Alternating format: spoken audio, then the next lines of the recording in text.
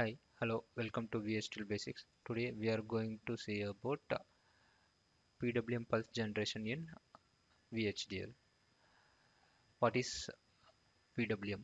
Pulse width modulation is a modulation technique that generates a variable width pulse to represent the amplitude of an analog input signal. The output switching transistor is on more of the time for high amplitude signal and off more of the time for low amplitude signal.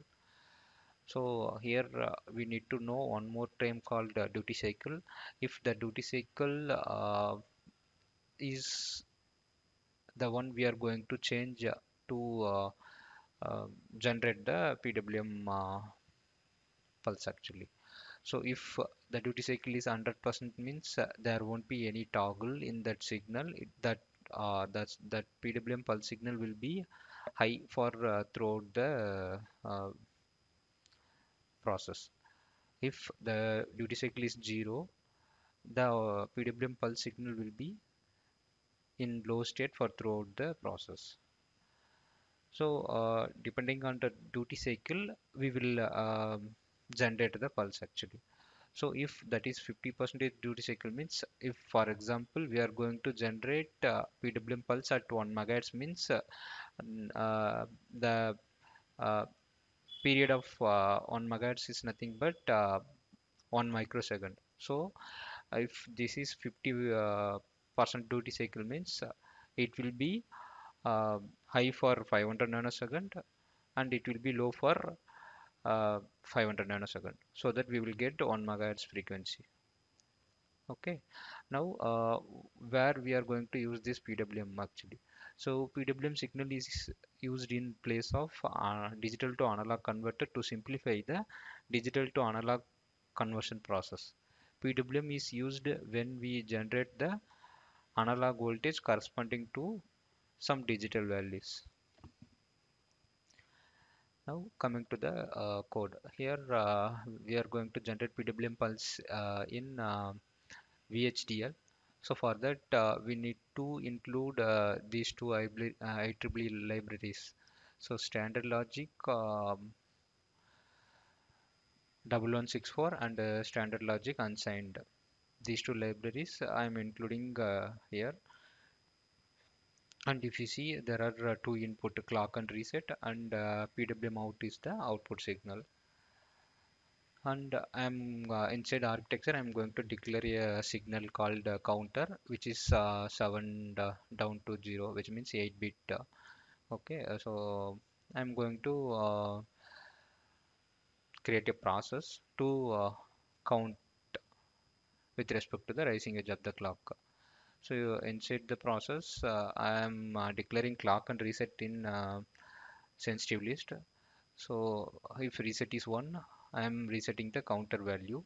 Here, if you see line number 18, counter equal to others of 0, in the sense all the bit of the counter will be assigned to 0. And, and in the else if statement, I am checking rising edge of the clock. If counter is less than 99, I am counting counter equal to counter plus 1. It will count from 0 to 99. So here we are dividing the clock frequency divided by 100 actually. So for example, if our input clock frequency is 100 megahertz means our PWM clock frequency is nothing but divided by 100 equal to 1 megahertz actually. And if count is reached 99 means I am resetting the counter, so that I am assigning line number, if you check the else statement, line number 23, I am assigning counter to 0 again. So this is how it will work actually. Again it will start count from 1 to 99, again it will go to 0, like that it will count. And if you see line number 28, where I am going to generate the pulse with respect to the duty cycle. Here I am assigning 1 when counter is less than 20. Here the 20 is duty cycle percentage actually. If this counter is less than 100 means the PWM out will be high for throughout 1 megahertz, which means that is the maximum amplitude. If counter is less than 0, if you are setting a duty cycle as 0 means the PWM out will be 0 for always actually. So this is that is the lowest duty cycle we can able to generate actually.